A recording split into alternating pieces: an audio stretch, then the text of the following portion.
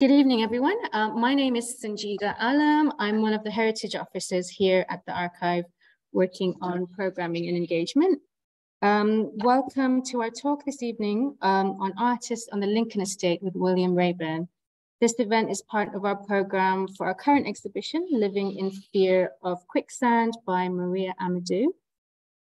For all of those who are new to us, Tower Hamlets Local History Library and Archive helps preserve library and archival material on the history of the borough. We help make these materials available to the public for research. Our collections are extensive and include library material, which is published material, and archival material, generally unique records. In addition to that, we also have paintings and museum objects, which we've just accumulated throughout time, as we don't tend to actively collect objects and paintings. And we cover all sorts of topics from housing, migration, anti-racism, working class history, prominent figures in the borough. So please go to our website for more details if you're interested in sort of local history and archive. As mentioned, this event is part of a wider program of events taking place as part of the current exhibition. The exhibition is in partnership with us and Nunnery Gallery, who are based at Beaux Arts. The exhibition consists of new work produced by Maria Amadou and existing archive material, and it takes place across two venues, us here at the archive and also at the Nunnery.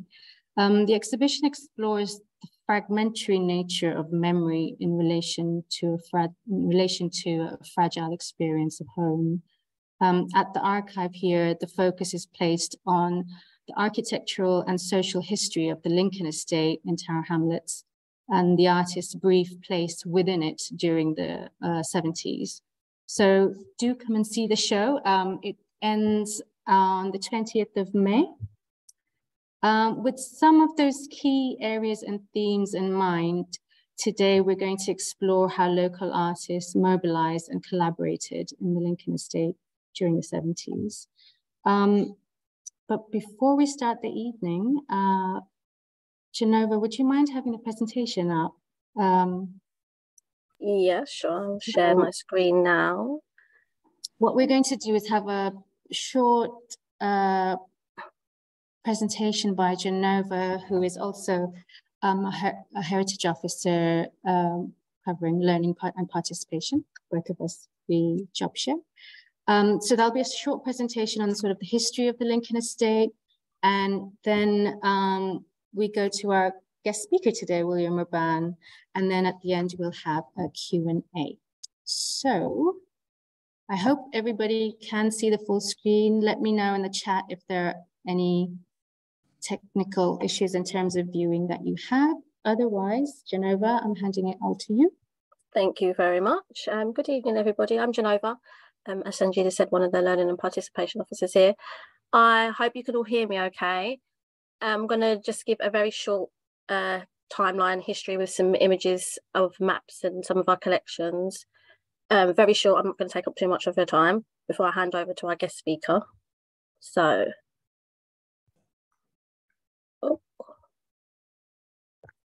for some reason, first techie issue, the first page is not turning. Oh, here we are.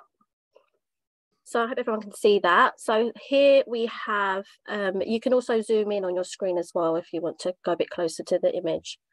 So here we have a map of, can everyone see my cursor?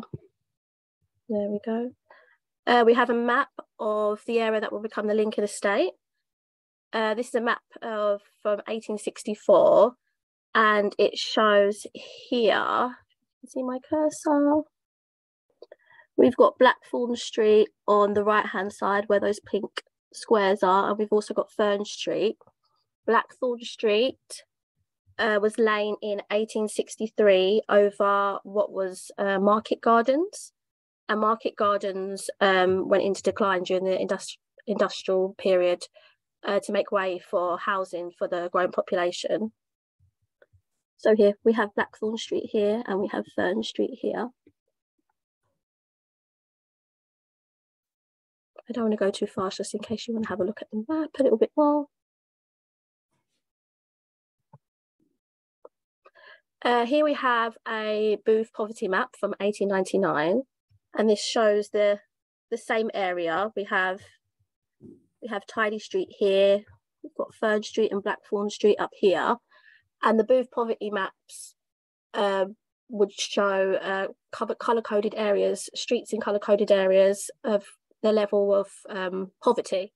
So the darker the area really just kind of reveals how poor the area was. So you can see that Bow Common here is dark blue, so very poor and casual want. So the demographic of this area here was pretty poor and destitute.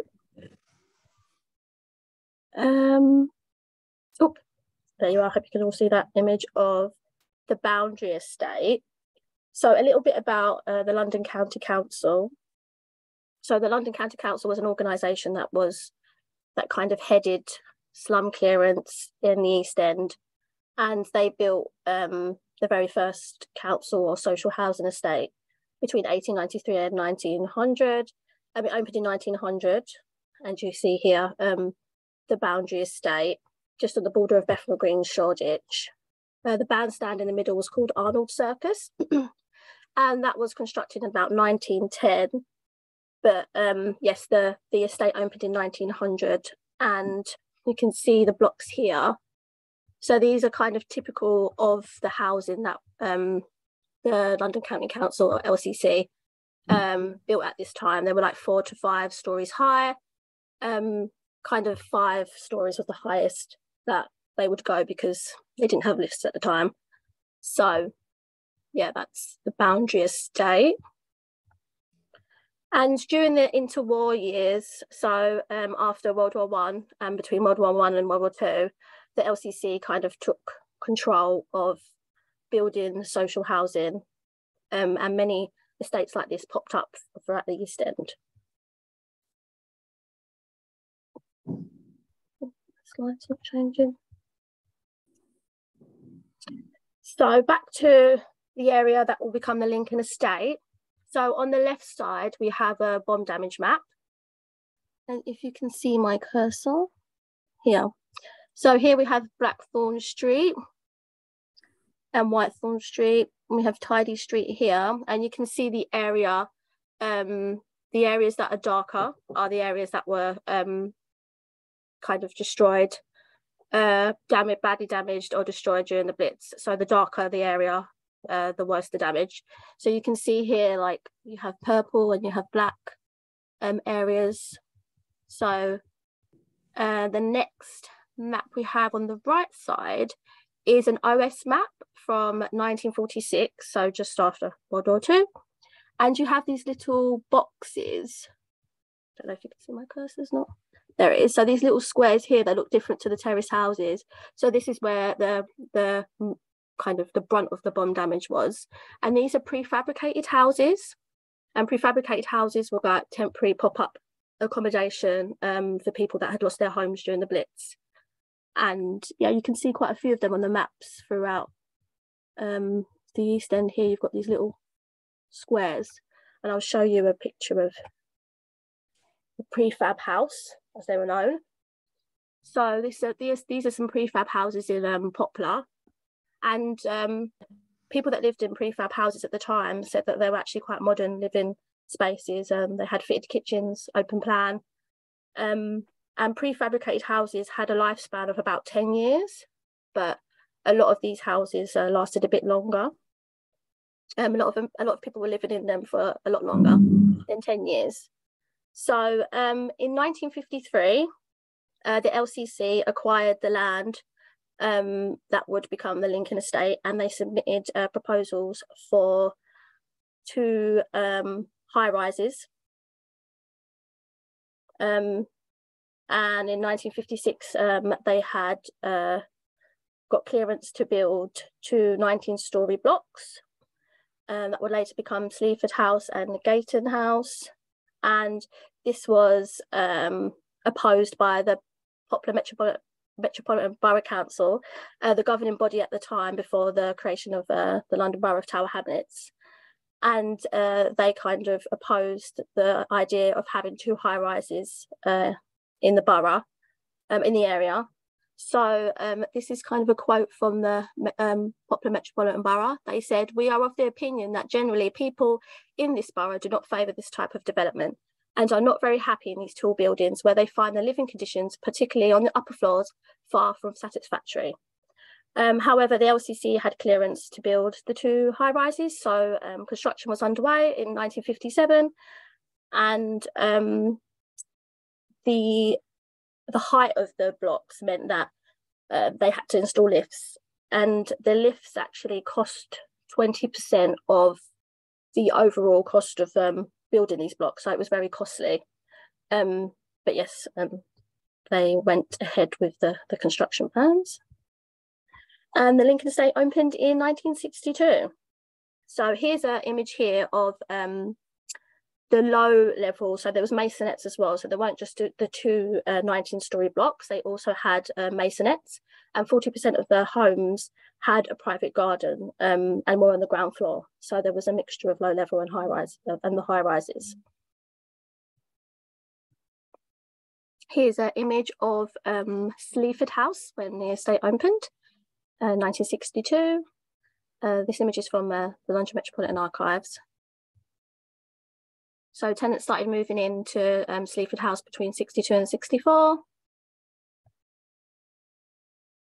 And this is an image of the Lincoln Estate in 1989. The London Borough of Tower Hamlets took over ownership of the estate from the GLC, which took over from the LCC. After 1986. As Tower Hamlets was a borough council, they kind of had restrictions in getting external funding and being able to raise the funds to maintain properties and estates. So there was a lot of estates, including the Lincoln estate, that fell into disrepair. And in 1997, with a vote from 70% of residents, a housing association, Poplar Harker, took over the Lincoln estate because they were able to get external funding, private funding, to kind of maintain and revamp the block. As you can see in this image here, the block has had some recladding. I think it's twice now, 2 bouts of recladding to kind of modernise the block, even though there's quite a lot of debate about if it looks better or not. But yes, that's it from me. That's my short history of the Lincoln estate. I don't know if you want to jump in, Sanjida, before you go to the next part. You. No thank worries. you, Genova. So our archivist, Andrew Lewis, if I could bring Andy in here, did some of the research for the exhibition too, the archival aspect of it. So I don't know, Andy, if you wanted to add anything extra? Not really. I thought Jan did a really excellent job of compressing what is a complicated story into a short time frame. Just to explain the reason I didn't give the talk, having done the research, Genova very kindly actually stepped in to do it for me, is because I only work part-time. I didn't really have the time to put together anything to present tonight, but I did want to come along to add a bit of support to the event and also to chip in with any thoughts I might have. The one thing which emerged from the research for me, and I will be very quick here, I'm not going to take up too much of your time because obviously we want William to talk, but the main theme which emerged from the research that I carried out for Maria was of the tensions between the LCC and the local authority, Poplar. I mean, it was very evident, and Genova brought up a document there, or a quote from a document, which made it very clear that there were tensions between these two authorities. And I think that's a kind of perennial theme of the history of housing in probably London and other metropolitan areas as well, that you have different layers of authority and power, and they often clash. And in terms of the research, the key thing, if anybody's interested in ever doing any research into housing, the key thing is to determine who's got the power with regards to housing developments, and then follow the document trail in that direction. That's where you'll find most information. That's all really that I would add in terms of the research sort of methodology, which I used to help Maria out in putting this thing together. Great, thank you. Thank you. I guess as we move on, we'll get to see perhaps some of the complications and how that impacts people living on the estate. And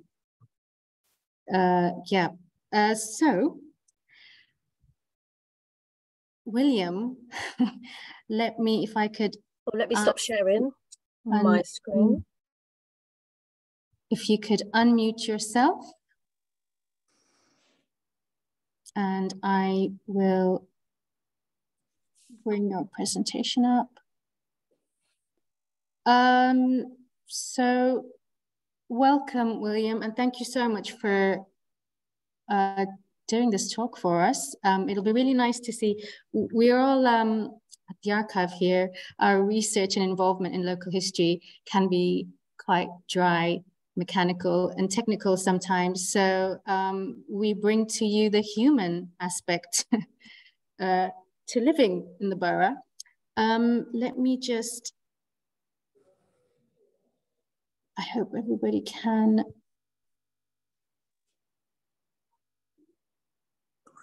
Okay, there we go. William, I hand it all over to you now. If you could introduce yourself as well. Yes, hi. I'm William Raban, and I moved onto the Lincoln estate in 1976. And then it was a neighborhood that had suffered from long-term neglect, as Jennifer and Andrew made clear. There was a mix of 1960s council flats and Victorian terraced houses on the four roads. And I'm mainly going to be talking about the four roads. So if we could have the second slide, it's a bit clearer, I think.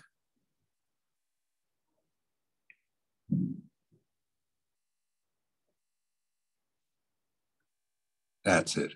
It's a bit more high contrast and a bit closer up. So this is an estate sign, a sign on where you can probably just see the red arrow down at the bottom left-hand corner of the map. So that locates it on Knapp Road, where that sign is. And I'm mostly going to be talking about Fairfoot Road that runs up at the top, you can see, Spanby Road, Knapp Road, and Swayton Road. So those are the four roads. But first of all, I'm going to do a brief history with a little bit of overlap, not much, with what Jennifer had to say, which I found extremely interesting. The whole local area, until the 1860s, the whole local area was market gardens, producing food for London. The rich alluvial soils were full of nutrients, which still benefit gardens on the estate today. And I'm glad you mentioned the Charles Booth poverty map, Jennifer, because I just wanted to say that in the map of 1889, the Charles Booth map, the population is described as a mix of fairly comfortable and some poor. That's on those specific four roads. And the 1871 census reveals residents on Fairfoot Road had a variety of occupations: dressmakers, tailors, sailmakers, ship chandlers, coopers, coppersmiths, accountants, and piano makers, often with three families living in one house.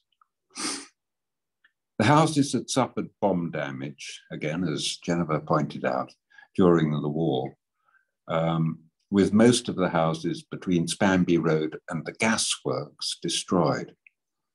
What was left were run down with outdoor toilets and poor amenities, so that families living on the four roads welcomed the opportunity to relocate to the eastern suburbs of London and Essex. As families moved out from these houses, the council moved in, ripping out the windows, toilets and plumbing, then boarding up the houses with sheets of corrugated iron. They were kind of colloquially called council curtains when I moved in. Council curtains were the sheets of corrugated iron that were boarded up over the windows. And this was to discourage squatters from taking the houses over. It was a short-term measure because all the houses on the four roads were due for demolition in order to build a large new primary school on the site. It was uneconomic for housing associations to manage them, since the cost of temporary repair would be too expensive. Lincoln Estate was typical of large parts of East London, where in the 1970s, there were whole streets of boarded up houses awaiting redevelopment. But this provided an opportunity for Acme Housing Association to take over these properties and to sublet them to artists for use as studios and accommodation. So if we can have the next slide, please, Sanjita. That's it. So Acme Housing Association was formed in 1972 by Jonathan Harvey, who's standing on the right in that photo, and David Panton, standing on the left, with the intention of managing short-term housing owned both by the GLC and by the local council, and subletting those houses to artists pending demolition and redevelopment. Acme's first properties were those two shops. That's one of them on Devons Road, 105 and 109. Acme quickly gained a good reputation for returning houses back to the councils when the short-term licenses expired, which ensured that the councils trusted Acme and sent a steady supply of semi-derelict housing their way. But that source of housing dried up during London's property boom during the early 1990s. On the Lincoln Estate, most of the Victorian houses were taken over by Acme and occupied by artists. So by the end of the 1970s, there was a thriving artistic community developing here. Acme organized a weekly food co-op, mostly selling vegetables, and some Acme artists taught in local schools. Acme helped many young artists like me to have the opportunity to live in cheap, short-term accommodation. We all had to learn basic building skills to make the houses habitable. And when the work was too much for one person, we helped each other out to keep a roof over our heads. Artists worked with traditional forms of painting and sculpture, as well as newer disciplines such as dance, performance, film, and video. I'm going to show now 3 short extracts from the film 7282, which I made in 2014, where you will hear 3 artists talking about what it was like moving into these houses. The second artist speaking, Jock McFadden, occupied a house on Turner's Road, just off St. Paul's Way. But even though it was a short way off from the Lincoln Estate, Jock's story is typical of artists living on the 4 roads on the Lincoln Estate. So if we could run the film extract, please, with the sound nice and fairly loud. 105 Devons Road. So you walked in from the street into what effectively was my studio. So it was actually a fantastic space, big and good. It was just one long, continuous thing of boarded up houses, just corrugated iron, actually. Endless, endless. You could walk for miles and it was just corrugated iron and very kind of run down. Of course, the whole of the old residents, they were keeping hens, chickens, ducks, vegetable gardens. So behind the terraces, there was a corner of Devon's Road and Swayton Road, I think. I remember one morning saying, I can hear cows mooing. There were some cows being kept in there. Yeah, extraordinary. There's lots of pictures of people where they run their gardens together. And I think that aspect was not introducing something. It was really being taken up from what was there before in our vegetable code. It was, hands in the soil. And, it was very much doing things yourself. And people were extremely friendly. I have described to you, William, my Acme house was the worst Acme house on the books. There was no pride of ownership. The basement was pretty disgusting. It had damp, it had buddleia growing through the walls. The house next door was propped up with huge wooden beams, and I had the whole place to myself. I had a ramp that went up the steps, so on the ground floor I kept my motorcycle collection, and that's where I painted as well. I made sculpture downstairs in the basement and in the garden. Wouldn't invest in central heating, so the double glazing was sheets of polythene over the windows and leaving the gas oven open, full blast. It was make do and makeshift. It didn't leak. It was spacious. It was a grand Victorian terraced house. I was very lucky to have it. It was cheap, but it was a wreck.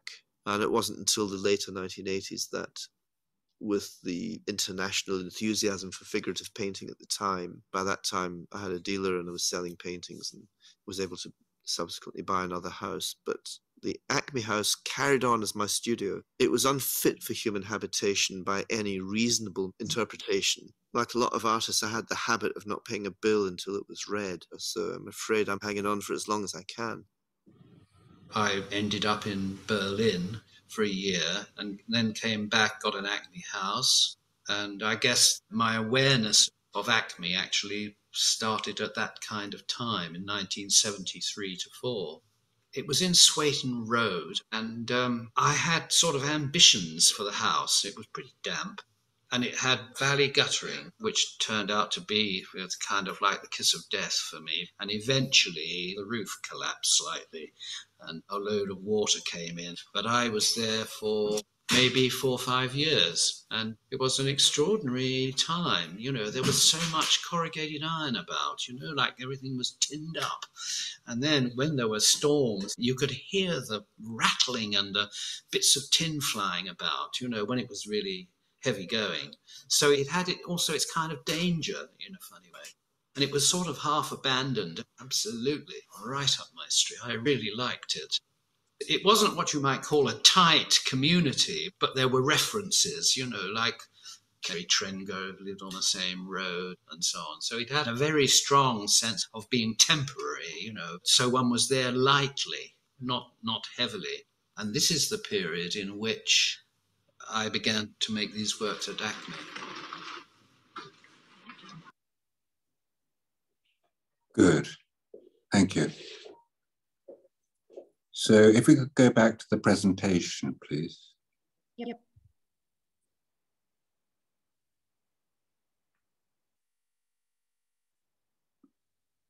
Yeah, okay.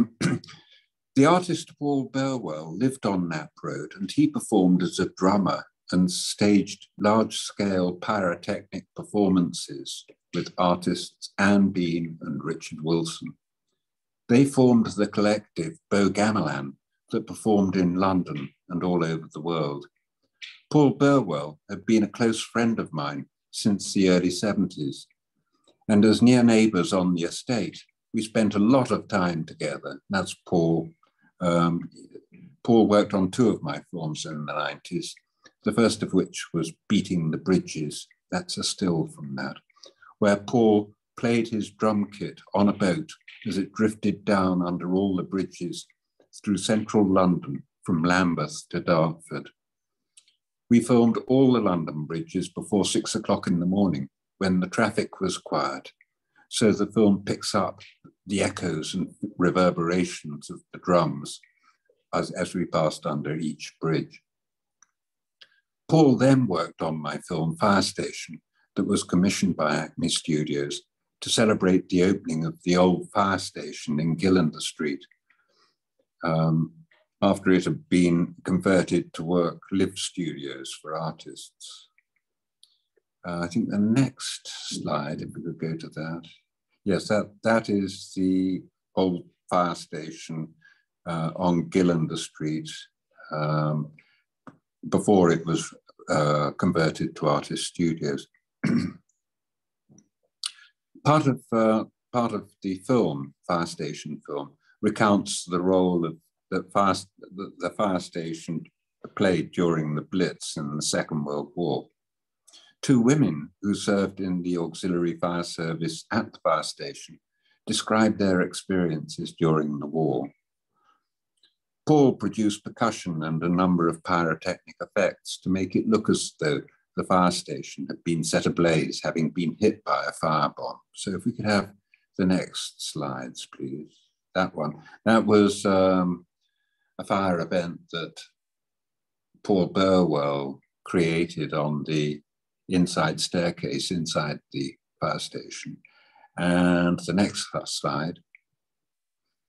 And that was making it look as though the whole of the back of the building was on fire. In fact, it was very safe. It looks horrific, I know, but it's all done using simple pyrotechnic effects. And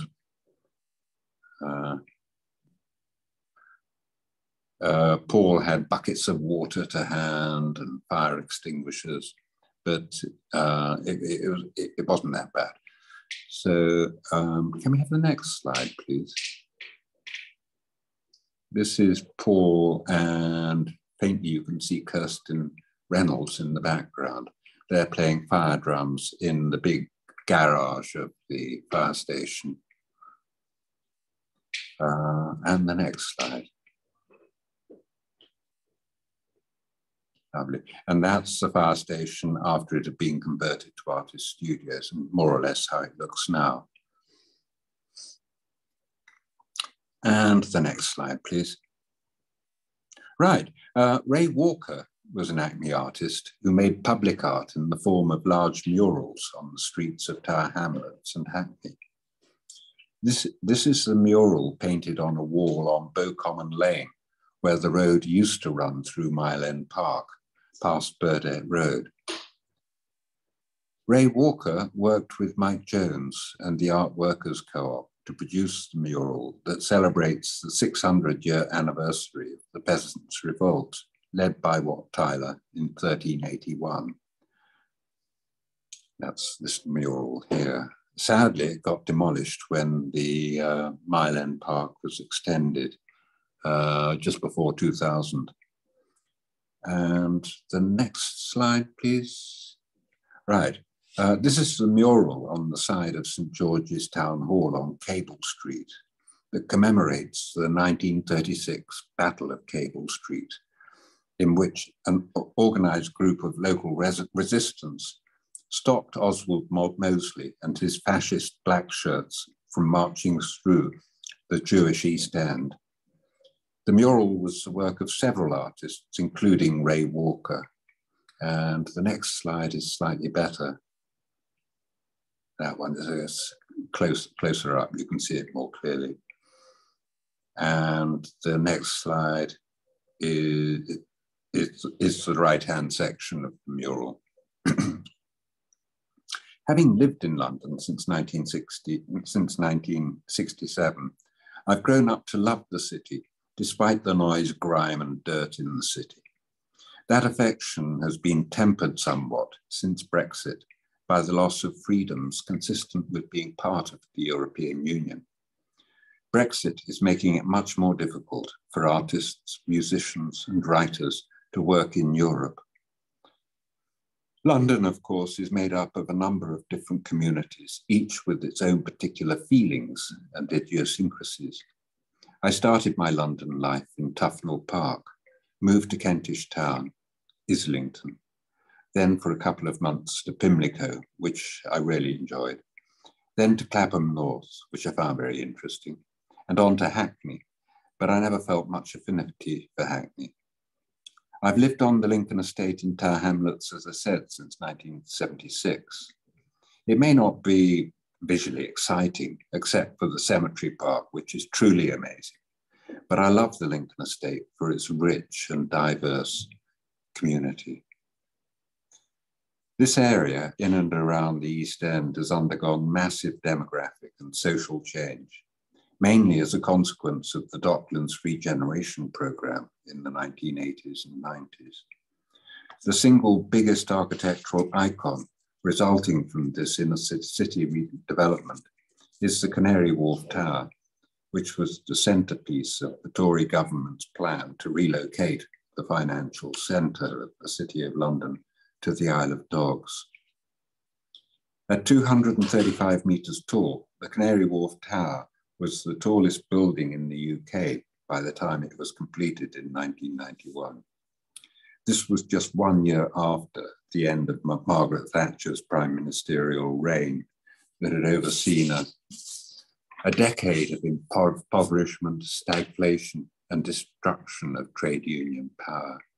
So it's understandable that the tower became known, excuse the expression, as Thatcher's Dick by people living under its shadow in East London, many of whom would have remembered the dockers' strikes led by Jack Dash in the 1960s, and the unilateral declaration of independence of the Isle of Dogs proposed by local Labour councillor Ted Johns in March 1970.